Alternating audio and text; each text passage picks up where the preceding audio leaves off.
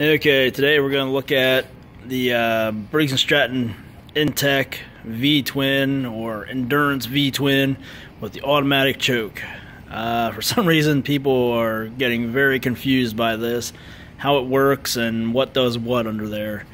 So it's pretty simple. Once you pull everything off and get the shroud off there, this is it. No computers, no electrical stuff, just an air vane.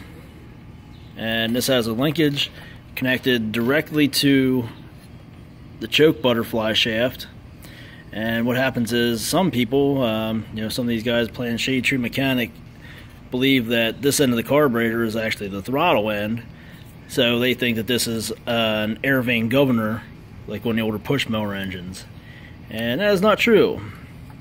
But as you can see how that works, the air vane right now is sitting there at rest, which means because of the spring pulling on that, the choke shaft is actually got the choke butterfly shut.